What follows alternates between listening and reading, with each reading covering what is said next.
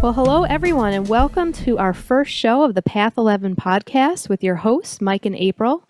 We're very excited today to launch our first ever podcast, and our show includes interesting guests who are here to talk about subjects of consciousness, paranormal activity, lucid dreaming, out-of-body experiences, mediumship, astrology, channeling, and all that good New Age stuff.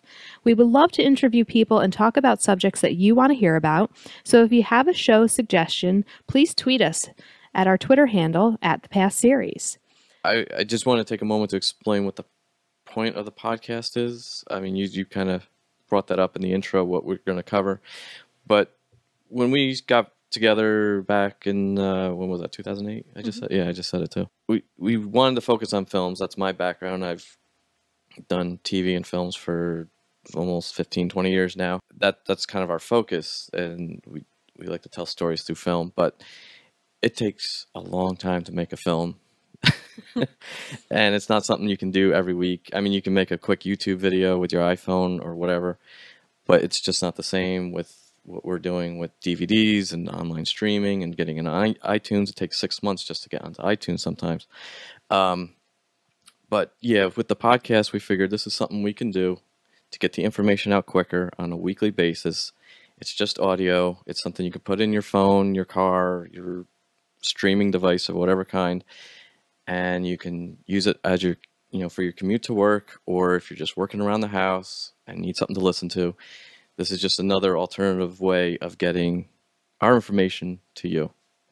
Yeah, and when we think about it, we've put out 2 films now, but our last film, The Path Beyond the Physical, we released in 2013, and here we are 2015, and we're still working on the last of the trilogy, the last film. But I think sometimes what people don't understand is, say, when's the next film coming out? And it's a process. It's something, I think, too, and, I've always said this, that we're kind of working with higher consciousness. We're working with guides, with spirit energy or source energy. So it almost feels like in the making of our films, there was quite a bit of time between each, from the Afterlife to Beyond the Physical, that it almost feels like the film comes together when it needs to and the time that it needs to.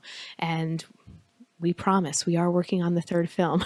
Yes, it does take time. And another thing too is the films, to get them out, once they're out, we actually all started this company a couple years before Kickstarter was around, and that's one way of getting funding for the films. But the other way is just to sell the films once they're done.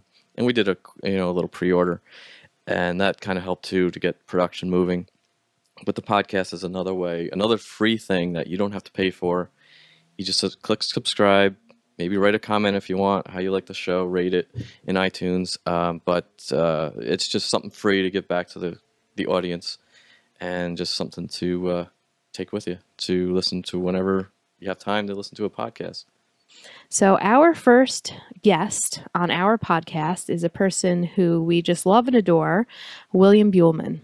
Yes, William has been a friend of ours since 2008 when we filmed him for our films. William has been studying out-of-body experiences since the early 70s, and he's since then written 3 books on the subject: Adventures Beyond the Body, which is his personal account into the afterlife through out-of-body experiences. His second book, The Secret of the Soul, is a collection of survey responses, which he combined together into a book, a readable book that you can pick up in any major bookstore.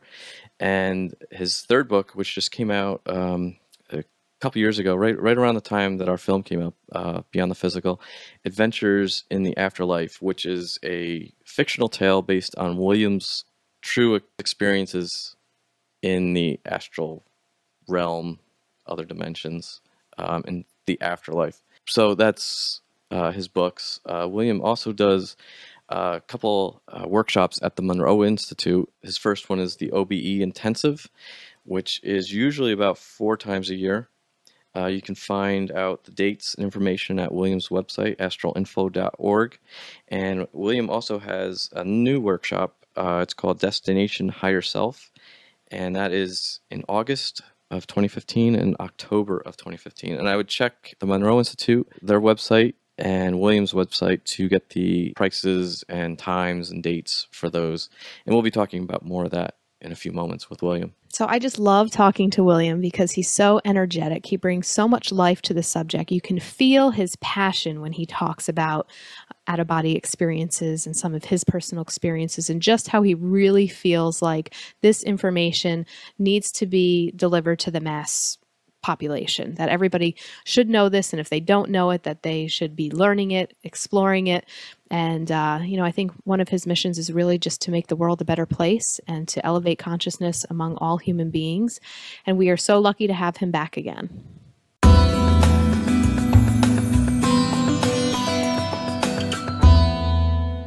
Okay, William, welcome to the show. Yes, it's a pleasure to be here, Mike. We interviewed you on camera probably about 6 years ago now, and we've met with you a few times at our screenings, and we met you at the Institute a few years ago. What can you tell us that's happened since we last talked?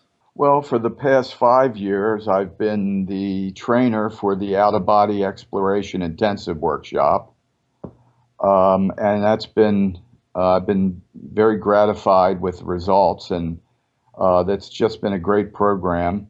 And as you know, Monroe Institute is the finest place that you could possibly do a workshop that explores consciousness, because it's designed for that purpose. So it's just been a great it's been a great working location for the workshops and the work that I do. And how did you get started at the Institute? Did you go to them, or they approach you? Actually, Skip Atwater contacted me and asked me if I wanted to get involved with the Institute. This goes back like 6 years ago, and he invited me down to the Monroe Institute to do a tour and to discuss, the possibilities of what we could do together at the Institute. And since then, it just started a great working relationship. I immediately started doing what then became the Out-of-Body Exploration Workshop. The first year I did 4 of them. And it's just been a great collaboration in general. And it's just continued since then. Yeah, I noticed when we went, I think we went in, it was about spring 2013. And it was the beginning of a weekend or a week of your intensive workshop. And I remember Carol, who ran it at the Institute at the time, she was saying how it's a very intensive workshop, and we only were able to talk to you for maybe like an hour around our screening. It seems like a lot of work, but fun work for the participants. Is that still the case, or is it? Yeah, I keep it extremely busy. We do a lot of techniques. I try to keep the lectures to a minimum and as needed. And we do a lot of techniques. Of course, everyone's in their own check unit, which makes it so different than many other workshop locations. I pack it full of experiential workshop material and techniques, so that everyone is, and also even during the night, generally during the night, except for the first night, from the second night on, I wake people up in the middle of the night to do a technique, because I found that often that's when you're in a conducive state, and you're already relaxed. You're in the ideal state to have not only an altered state or lucid dream experience, but also an out-of-body experience. So generally in my workshop, I'll wake people up between anywhere between 2 and 3:30 in the middle of the night. And we actually will do some sort of technique then. So it's quite intensive.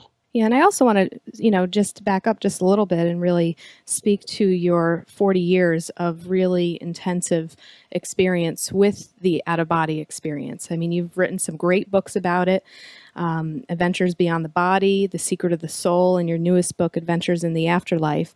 And this isn't just something that you've been studying for a couple of years and decided to go and teach this at the Monroe Institute, but I remember what you've shared with us in our films was the experiences that you were personally having, and then feeling like in your own research there wasn't a manual to really teach people how to do this. And just the amount of research that you've done and the studies and the collection of data that you got from people all over the world has been pretty amazing in compiling all of the evidence and the techniques that you've created for your programs. Do you want to speak to that a little bit?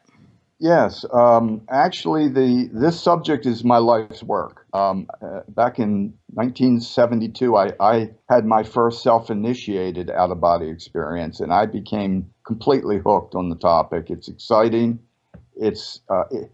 I found it to be a way to obtain the answers for yourself, and I still feel that way, and I feel stronger than ever about it, that we live in a society filled with belief systems. And the only way to really know the answers is for us to expand our exploration of consciousness so that each of us can obtain the answers and no longer be a pawn of institutional belief systems that so dominate.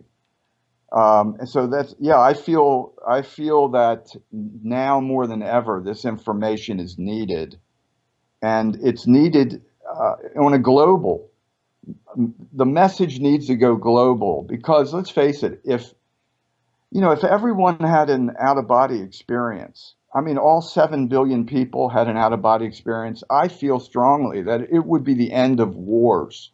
It would be the end of many of the conflicts that you see today, because it would be a giant wake-up call to all of humanity, like, oh God, what am I doing? This is crazy. That you would suddenly realize that what you are, you're a non-physical being existing beyond this temporary facade, and that we exist in this long spectrum of consciousness, and that's just vast. And it would wake people up to the point where the entire group consciousness of the planet would be shifted. So that's why I feel it's important, because the answers must come from within us, not outside, but from within us through our own personal experiences. So I tried to provide a workbook that would help people to have their own experiences. Yeah, I read, I remember reading the first book. I mean, it's been a couple of years now, and it kind of read, at least the beginning part, read like journal entries, like, July 5th. 1978 or whatever, and you have this elaborate experience that you wrote about, and I just found it fascinating just to read like these stories, these experiences you had. Since that book has come out, I think you published that in the 90s, was that right? Yes, that was finally published. I wrote it actually in the early 90s, and it was published in 96. How have those experiences changed a couple decades later? I don't know if that's something you could talk about or really explain that well. It's a difficult question, because my perception of reality is always changing based on my experiences. I find more and more, I realize that our physical experience is such a small aspect of the totality of what we are. That's number one. Number two, one of the most shocking things I learned is that when people die, they don't go to some pristine, heavenly world filled with angels and the golden gates and all this stuff. That's not what most people experience. Most people, and this is something that surprised me more than anything, most people experience what could only be considered to be a duplicate or simulation of the physical world, because that's what they're used to. And people continue to limit themselves by their own self-conception. For instance, 7 billion people on the planet, and they consider themselves to be human. They've been conditioned to believe, well, I'm a physical human, and I'm a male, I'm a female, I'm this country, I'm a member of this race. These are all self-conceptions that we have hold of ourselves, and we carry that with us into the afterlife. And this is what limits humanity. In other words, if you believe that you're a female and you die, you still will be a female. And how can we ever achieve the higher realities that are within this multidimensional universe when we always limit ourselves to these biological, very limited bipedal human forms? And that's what humanity has done. That's why I feel that when I have out of body experiences and others have these experiences, the heaven that people experience is a very limited projection of physical reality, because that is where their self-conception has limited themselves. In other words, you can only experience what you accept and conceive. And since everyone still perceives themselves in this limited three-dimensional humanoid form, that's what they will experience after death. And it's a very limited, I call it a consensus reality, or many millions of consensus realities that people enter at death. And they're pleasant, don't get me wrong. These are beautiful realities compared to Earth. There's no illness, there's no wars, but they're still, when people die, they move. Just, I use this sometimes as a visual. People move like a quarter of an inch into the pure multidimensional nature of the universe. And some people say, no, that can't be true. But this is why psychics can so easily have contact with so many people that have died, because they're standing next to you. They have only shifted their state of consciousness and their energy body. They haven't moved into the great higher dimensional realities that are available to all of us. They've only shifted and moved to the next dimensional level or energy phase.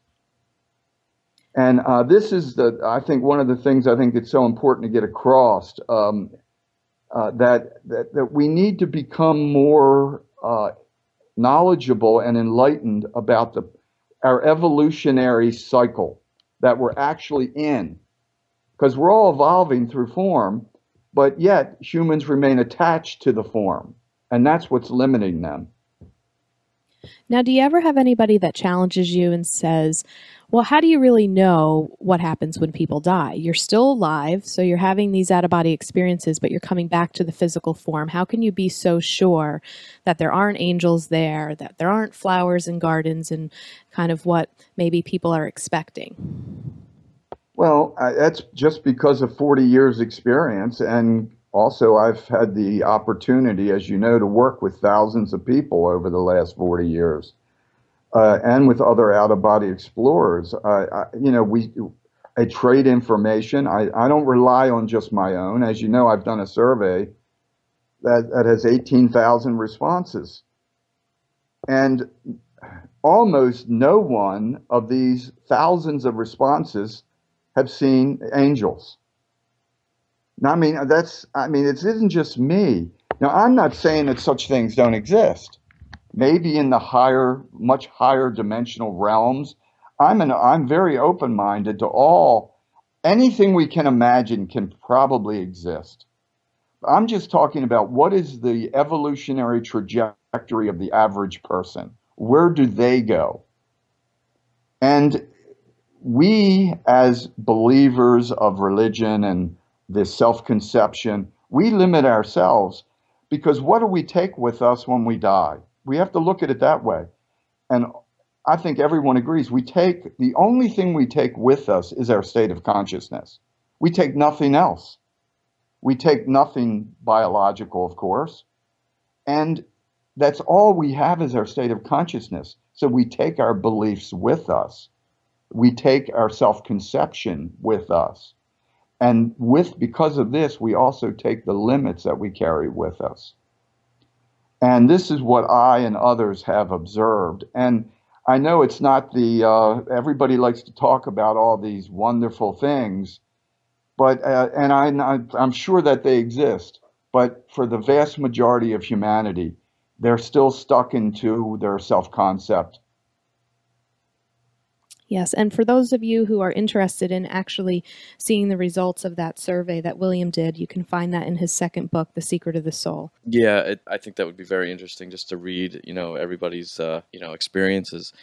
And I've dealt with putting out these movies, I've dealt with a few skeptics, and I kind of, at these screenings, I've talked about some of my experiences having an OBE, and I know that even when I was first starting out, this is probably early 2012, some of the experiences I had were very kind of dreamlike, and I didn't really know if it was a dream or a lucid dream or just maybe I really was out of body. But then later in 2012, when we were in the thick of editing Beyond the Physical, I had this experience that was real beyond real. And when I came back, it was very almost strange, like alien-like to be back here. I mean, the experience only lasted maybe a minute, 2 minutes, but it was just such a profound experience. And it was nothing dreamlike about it at all. And but then since then, I've had other experiences that were more dreamlike again. And is this real? Is it not real? Have you had that, or at least when talking to other people, the same kind of experiences that you don't know that they're real, but then you have some that are super real? It's almost like, Oh, absolutely. yeah, That's one of the reasons I'm doing a 6-day workshop. One thing that I learned early on, probably in the second year of my experiences, is that I could upgrade my state of consciousness during the experience. You know, we have to remember, we're even in the physical world, our mental capacity changes from moment to moment. Some days we're sharp, for instance, some days we're not. When you wake up, you're groggy.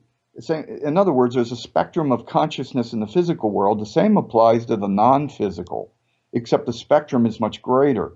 It's up to us to upgrade our state of consciousness. This is one of the primary things I teach in my workshops, is that we have the capability to self-direct and upgrade or enhance our own state of consciousness, no matter what the experience. For instance, what I try to train people to do, if they're in a lucid dream, then try to remember to the best of your ability, condition yourself to use a power phrase to upgrade that state of consciousness. For instance, awareness now is a very powerful phrase, or clarity now. In other words, use a power phrase that will essentially trigger your state of consciousness to become more and more self-aware. Because it's a vast spectrum of consciousness that we're dealing with, from total dreams to different levels. One of the lucid dreaming authors claims that there's 7 levels of lucid dreaming. In other words, there's 7 different states that we enter just in lucid dreaming. Now, I don't know if it's 7 or not, but my point is there's obviously various states of consciousness that we experience. And it's up to us to take control, because it's the only thing we possess is our state of consciousness. So once we condition ourselves to upgrade or enhance our state of consciousness, we can begin to let's just say, take advantage of in other words, you could take a lucid dream, which is a dream where you begin to become more aware, but then turn it into an out-of-body experience by just using a power phrase like clarity now, and you demand it. In that state, that lucid dream, you demand to experience full awareness now, and you demand it and you repeat it. And often this is the deciding factor in these inner experiences. It's up to us to take control. And that's one thing that's not taught in our society today. People just ride along on their experiences, and they don't really try to alter them or enhance them, generally speaking. In other words, they just go for the ride in the dream state. So my point is that even in OBEs, there's many different states of awareness.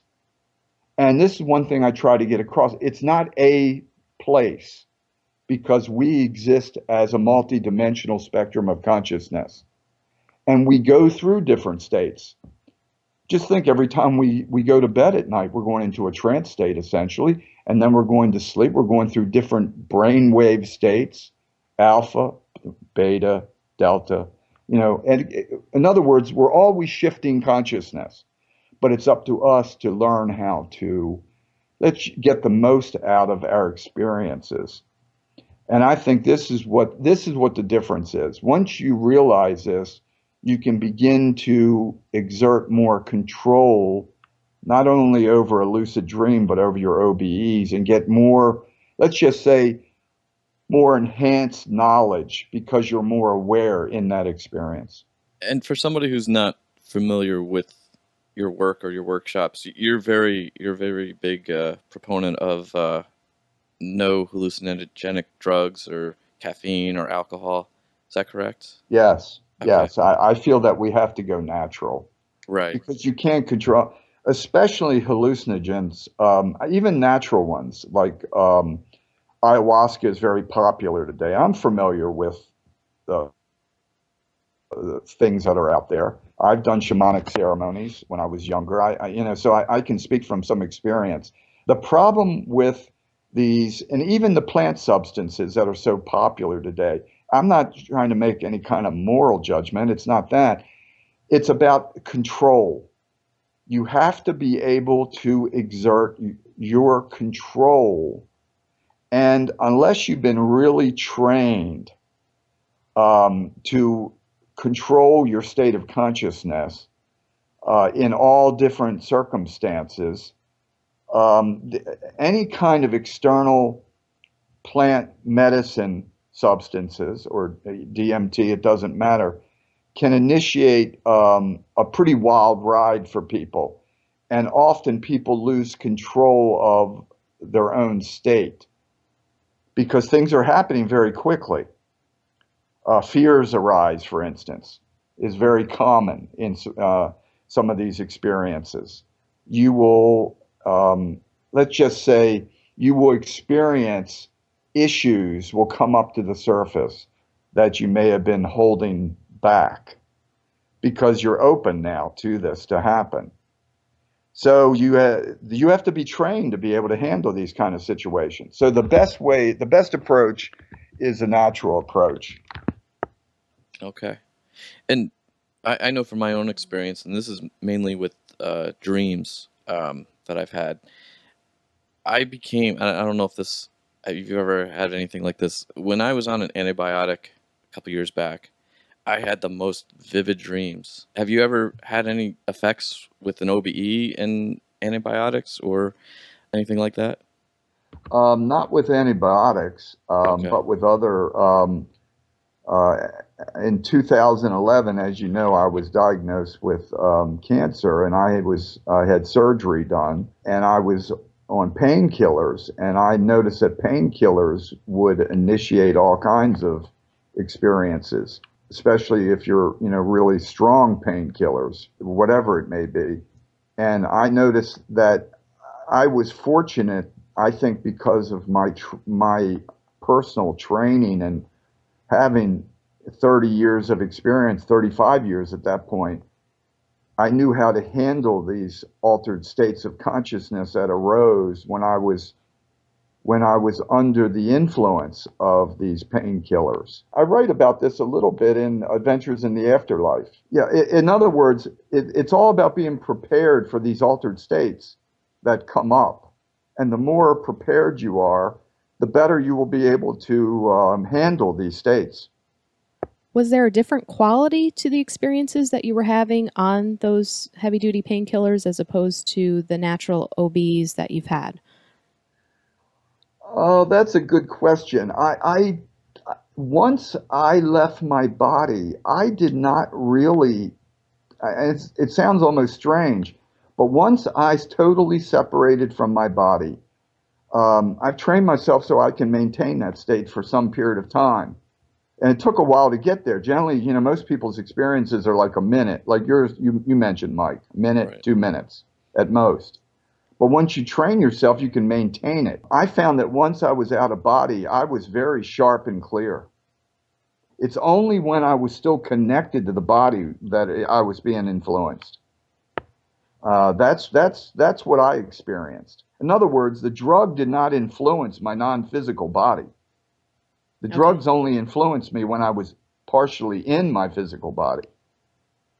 So in a way, it was like a launch point for me, because you're so relaxed. It was easy for me to have out-of-body experiences when I was under the influence of these, especially for about 3 weeks. I was under the influence because I had some serious surgeries done. And for about 3 weeks, in a sense, the drugs, in a sense, were actually assisting me in a way, if I can, that's a weird word, but they were, I was in such a relaxed state. It was easy for me to self-initiate an OBE during that state, especially. And that's what I would do to escape the pain. Because only time that I was escaping the pain that I was having is when I left my body. So it was almost a self-motivator. Gotcha. And do you want to speak more to your newest book, Adventures in the Afterlife? Because since you started just describing a little bit where some of that inspiration was coming from. Yeah, the Adventures in the Afterlife was written while I was recuperating in 2011. I was in bed. I had stage 4 cancer of the lymph nodes and tonsil. And so I had let's just say I had a serious neck operation to remove the lymph nodes in my neck. And it was incredibly painful, especially in the throat area. And I had to recuperate. Then I had 30 radiation. I went through the traditional treatment methods. And I was recovering for, my God, it was 4 or 5 months, because I couldn't speak. I couldn't swallow. And I just basically, while I was laying in bed, I'm not the type to just lay there. So I started writing about my experiences. And I was having some pretty wild, lucid dreams. And I was having a lot of out-of-body experiences during that phase. And I began to write my experiences for during that 4-month period. And after I was done, I had this huge journal, essentially. And what I did, I decided to take my personal journal and turn it into a story that I thought people could relate to, because I didn't want the book to be about me, me, me. I wanted it to have a broader context. And I was having a lot of experience where I was meeting people that had died already, including my mother and others. And what I did in the book, I thought it was important to provide this trajectory of consciousness after death and what I observed. And what I did, I pieced together all the experiences that I had, and I wove a story of what happens after death specifically, and what the types of reality that you enter, because these are the realities that I experienced. My mother actually gave me a tour of where she lived while I was recovering, my deceased mother. And I wove that into a story that shows the potential changes, because the afterlife is not a place. It's millions of states of consciousness is maybe a better way to look at it. And each state of consciousness creates its own reality or consensus reality of group thought. That's what I experienced. And there's endless of these realities. And they're always growing and they're changing because the group consciousness is growing and changing. And I wanted to show that in a story so people could get a feel for what it's like and the potential of what they could do. In other words, don't stop growing because you died. You don't just go to a heavenly world and that's the end of it. That's the beginning. And that's what I wanted to get across, that we continue to grow, we continue to learn. In the storyline, my character, Frank, goes into a training reality, an advanced school of spiritual training. And he receives training on becoming a fully multidimensional being. In other words, how do you become more spiritually advanced after death? And that's what I tried to convey through the book. And that's how it evolved. It was basically, I wanted to get across the idea of this continuation of our spiritual growth after death. That it isn't just the physical, then you go to some heavenly world and you pop back into the physical. There's a lot that's occurring all the time. The vast majority of our evolutionary cycle is non-physical because we're non-physical beings. We're a non-physical species. So that is where the real work is done. This continuation of our evolution through various non-physical realities. And I wanted to broaden this topic by providing that information. Yeah, I thought the adventures in the afterlife was very fascinating because it's real, and using air quotes, real world experiences in with a fictional character.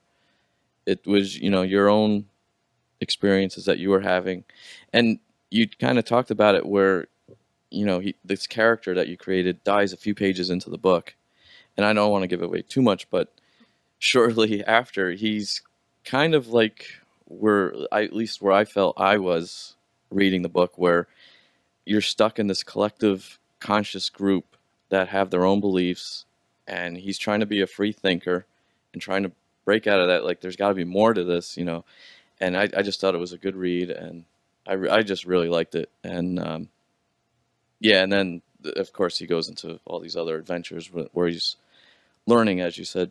Do you have is there are you working on another book right now, or are you? Yeah, yes, I am, matter of fact. I'm working on a book. The working title is Destination Higher Self. It's the purpose of the book is preparation and training for the afterlife. My goal is to try to provide a modern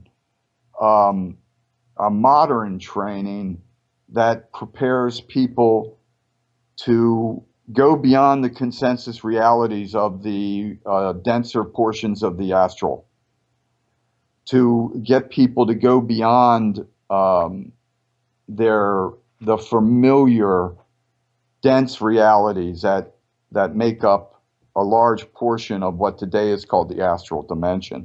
I don't like that phrase, but that's what everybody calls it. So, in other words, to help people at death, to use it as a launch pad. This is an important, people don't look at it this way, but death is an incredibly important projection of consciousness, a shift of consciousness, and we can use it. And this is what the Tibetans have been talking about forever. In the Tibetan Book of the Dead, they go into detail about how to accelerate your consciousness so that you go beyond the thought forms of the astral world. And what I've tried to do in this book is to present it in a modern format where it's understandable. In other words, to prepare yourself totally so when you're at the point of transition that we call death, you would do what Robert Monroe talked about, and that is you project your consciousness beyond the astral and go to your true self, your higher self, what many people call it today. So use it as a launch pad, not just as a fear-based, oh, I'm going to believe this and I'm going to just lay here and hope for the best, but be knowledgeable about the whole process.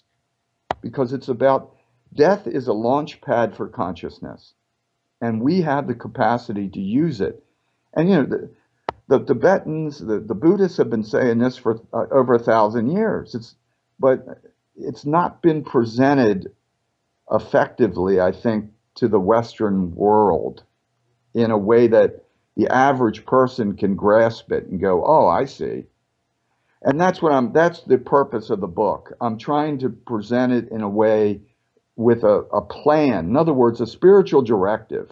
You go to your deathbed with a mantra in mind, for instance, higher self now or spiritual essence now, and use your death as a launch pad to go to the highest spiritual realms you can achieve, instead of just hoping and praying for good things. And the book also will provide guidance for your loved ones, how to help your loved ones to go to that level. Because of this, I also created a new 2 CD set that Monroe Products is releasing next month called Destination Higher Self. And the purpose of this CD set is to be played by your side of the bed of someone who is dying. And it's affirmations to assist them to move to their higher self or spiritual essence. In other words, it's like a series of directives that and affirmations to assist the dying. It's the same thing that the Buddhist monks have been doing for 1,000 years. And when they surround their fellow monks, they chant certain phrases to assist their friends to move beyond the thought forms of the physical. In talking about the destination of the higher self, you're also offering this as a new workshop if people want a hands-on experience. Isn't that right? Yes. Starting this year in August, I will be doing a new workshop called Destination Higher Self. And the whole purpose of the workshop is to prepare the participants for the afterlife journey. And one of the center points of the workshop is going to be the spiritual directive. In other words, focusing on, in writing, you will create your own spiritual directive about what you want the people around you to provide. And it goes into great detail. It will train individuals to absolutely be not only prepared for this journey of consciousness to the best of their ability, but to provide the tools they need around them. For instance, this 2 CD set I created, I'm going to train everyone to create their own. In other words, people will create their own affirmations that resonates with them, and that will be played by their bedside at the moment of their death for their loved ones and for themselves. In a sense, this replaces for many centuries, like I mentioned earlier, the monks would surround and they would chant certain phrases about going to the clear light of the void, for instance, is one of the phrases. Go to the clear light of the void. Go to the clear light of the void. What I've tried to do is put this into a modern context where it would be go to your higher self, go to your spiritual essence. Spiritual essence now. Make your own powerful CD. And this is what I did with my Monroe product, my Monroe 2 CD set. Because I know many people don't want to go to the effort of making their own, I've done it for them. And this 2 CD set provides the affirmations. But you can also make your own, which is what I recommend. Make it customized for you or for your loved ones. For instance, if you have a mother or father dying, you can make a customized affirmation CD and have it playing by their bedside softly with music. You could add hemisync. You could do anything you want, but you could add whatever affirmations you feel is fitting for your loved one. And because let's face it, most people die alone today. And most people in America, the vast majority of them now are dying in institutions. It isn't like it was 50, 60 years ago. So we have to change with the times. And we need to provide assistance, I think, for not only ourselves, but for our loved ones. And that's the purpose of the workshop, to be prepared. I also go into great detail about what the afterlife is. How do the rules of the road work for non-physical reality? So I cover a lot of different topics so people are more prepared.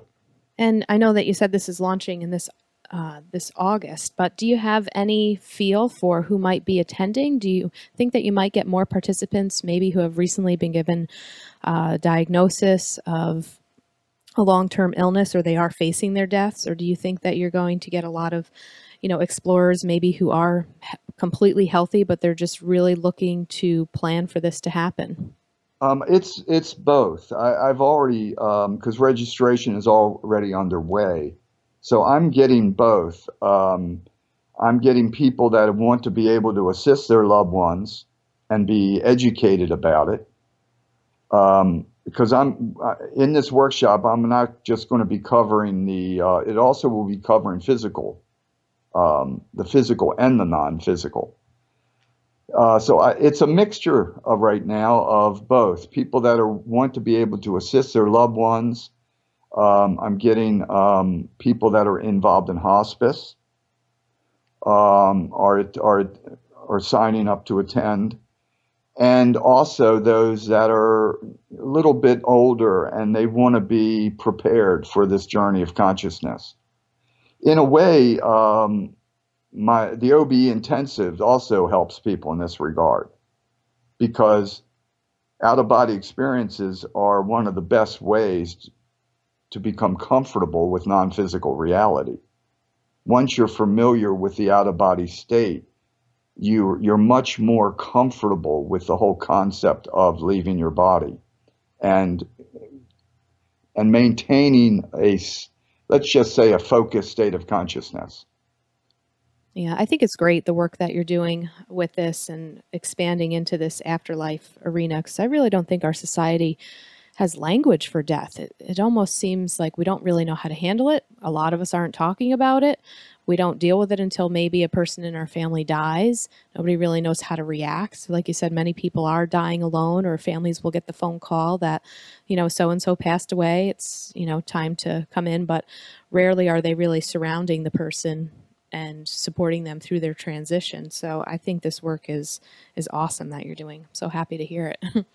Yeah, I think it's really important nowadays. I've had both of my parents die and other loved ones that have passed. And I noticed in every incident that there was more attention given to the flowers than there was to the individual that is dying. And I just found that unbelievable. I mean, and I think everybody knows what I'm talking about. People are uncomfortable. So it's, even when you visit someone, the talk is about, silly stuff. Right. And no one's considering the state of consciousness of the individual who's dying.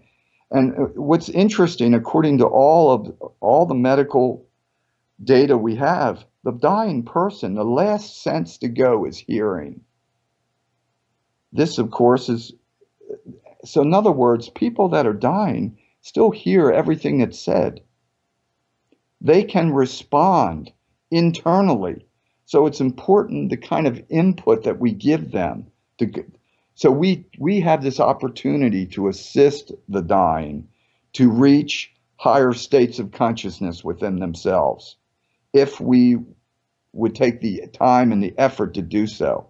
We could provide real assistance, I think. And it's just not done in our society today. I just want to step back a bit to the OBE intensive at the Monroe Institute. So you've been doing this for about 5 years now, and you've had, I don't know, probably close to 100 people, maybe? Oh, it's hundreds. Hundreds? Okay.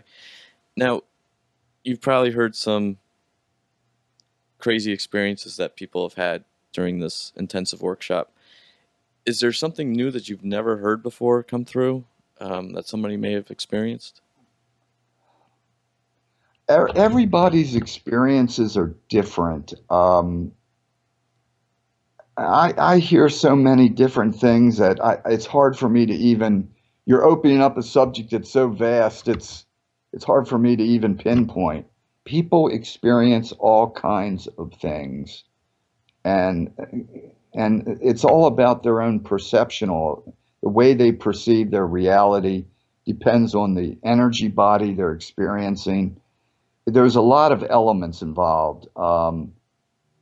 So I can only say that some of the experiences get pretty wild, and everybody is so different that there's no real baseline per se, because everybody's at a different place in their evolution of consciousness. So the perceptions that people have vary quite a bit. Now, I have a question too. Are there any OBE addicts? people that just want to be out of body all the time. They like can't get enough. Because one of the things that I think about is obviously we came here in physical form to have some sort of physical experience. So, I'm thinking if you're having these OB experiences, or you are learning more about how to elevate your consciousness, or learning about that higher self, and then you can incorporate that even more into the physical experience, that I don't know, we might enjoy the ride a little bit better here. But what really is kind of like that purpose to keep going out of body and having these experiences or practicing it daily when we are here to have that physical experience? How do you combine the two? And do you find that it can get a little addicting, or that people just sometimes being in the physical form isn't so much fun? So I'd rather be traveling out there and inducing these OBEs. What are your thoughts on that? Well, I think it's all about obtaining the answers for yourself. And as long as you have questions about the mysteries of life and your existence, there's always there's always that need, I think, internally, that drives myself, for instance, to have more experiences. There's so many questions. Like, let's face it, the average person, I mean, look at it, is on this, and I used this analogy before, but we're on this 80, 90-year journey, and we don't know even where we're going, or what we are, or what our purpose is. We don't know where we come from before we were born. I mean, most people just have no answers. So there's a lot of mysteries that need to be solved, and I think people, to answer your question about the connection. And it's this: I think it puts physical life into a sharper perspective, a much grander, greater perspective, that you begin to understand your physical life, because you begin to see the spectrum that you're truly in. Because yes, we're in a physical body. Our physical body is extremely important. And I would never de-emphasize that. Our primary mission here is in our physical body. There's no doubt. And that's where our lessons are being undertaken.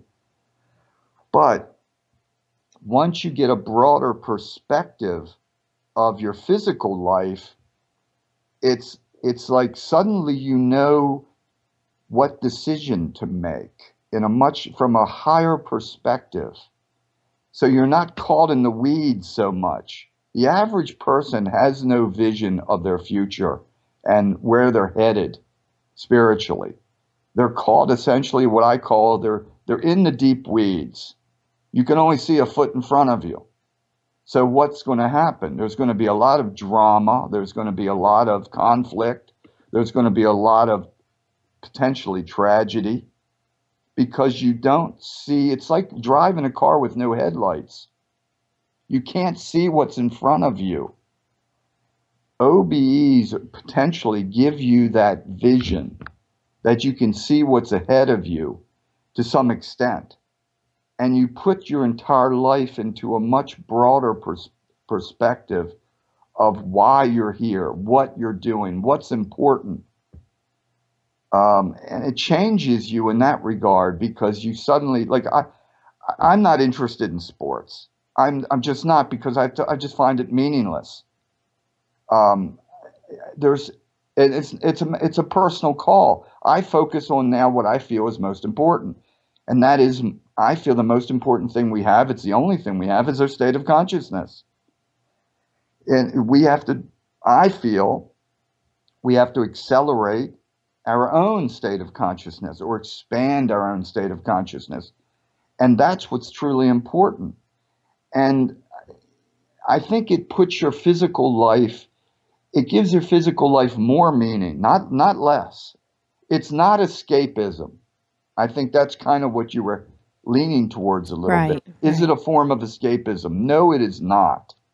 Because it's a form of exploration of what is, so that you understand that, oh, yeah, the physical world is important, but by God, I'm much more than physical. So there's much more going on than just this temporary experience. And once you understand that, you begin to see your life in a much broader perspective, and you can make moves in your physical life in a much more elegant manner. You can avoid physical conflicts and dramas sometimes because you get this broader perspective. So it adds this incredibly new element and dimension to your life. It doesn't take away from the physical experience. I think it adds to it because you understand the physical events. For instance, I know my twin boys. I know those twin boys and who they were in our soul group situation. I know that. So I have a broader perspective of my family unit beyond just, oh, that's my sons. I know that we were in past incarnations together. I know our connecting points and how it connects. And it adds a whole broader dimension to life. It doesn't detract. In fact, it's suddenly the physical world becomes far more fascinating and interesting because you begin to see the dramas for what they truly are. Now, your sons that you brought up, and we talked about this in Beyond the Physical as well. Did you know that they were before your wife was pregnant? Did you know that they were coming into this world, or was there some sort of premonition? I don't know if that's the right word, but you said your soul group. Did you know that they were coming ahead of time, or Yes. okay, I knew that when my wife was pregnant, I discovered some information. But this, you don't need OBEs to do this. Psychics could do this also. right? Anybody that becomes sensitive, I'm not trying to limit this to just OBEs, I want to clarify. OBEs open up our awareness so that we're more aware of what's non-physical that's happening around us often. And the same applies to someone that's truly psychic. So, being psychic is just being more sensitive to energies that are around us. And that's what OBEs do also. They open out of body experiences by their very nature, open us to these unseen energies and realities. To some degree, everyone's different. But we open up to these things and we begin to get insights into the nature of the realities that are not only going to occur, but what may occur, because there's potential things that are always in play. And that's what I mean by giving us a broader perspective of our physical life. Because we begin to see there's a multi-dimensional playing field. It's like playing chess. The average person is playing chess on that one dimension. Once you begin to become psychic or have out-of-body experiences, you're starting to play the game of life in a multi-dimensional chess field. And it adds more, let's just say, insight into the physical, which is the chain of events. The physical is the end result of a chain of events.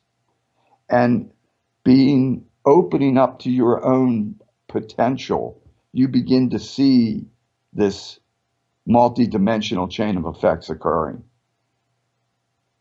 Wow, that's interesting. It's a good way of putting it. I just have to ask one last question. You just mentioned before that you had over, hundreds of participants at your workshops, and you do these out of body, hands-on experiments. Have you had, or I don't know how the right way to say this, but have you had shared experiences with the participants?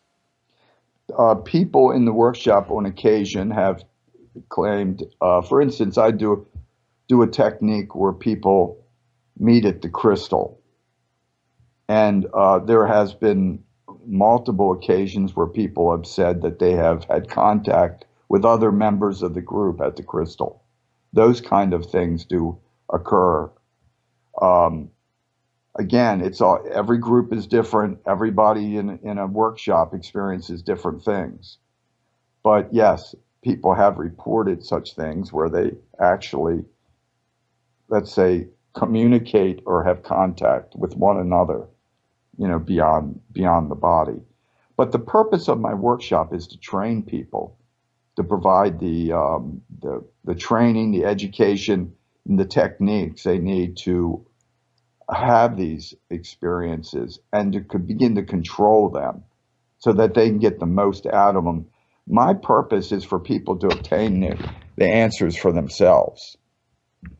When that's my entire goal, to empower people so they have the ability, even for instance, in a lucid dream, to suddenly in a lucid dream, you take control of it and enhance that experience. That's what I want. That's my ideal goal. I want people to take control of all of the various states of consciousness that they have during their life, not just OBEs. OBEs is just a part of the spectrum. And the more that we are self-empowered, the more that we can obtain the answers for ourselves. And that's what's critically important nowadays, especially in a world surrounded by belief systems. This is great, William. I feel like we could probably sit here and talk to you for 5 or 6 more shows on so many different topics related to this. I feel like we're just really touching the surface of all the information that you have for us that we could share, and all the different subjects and how they intertwine with OBEs. And again, if you would like to get more information about William Buhlman, you can visit his website at astralinfo.org. And for those of you who aren't too familiar with the Monroe Institute, it's located in Faber, Virginia, and it's a nonprofit education and research organization devoted to the exploration of human consciousness. They have a ton of different workshops. William, as you know, is presenting there. He has great workshops, but there's other workshops that they present there as well for explorers of consciousness. So I think we're going to have to wrap up for today, William. But as always, it's such a pleasure. You can also find William in our films, The Path Afterlife and The Path Beyond the Physical.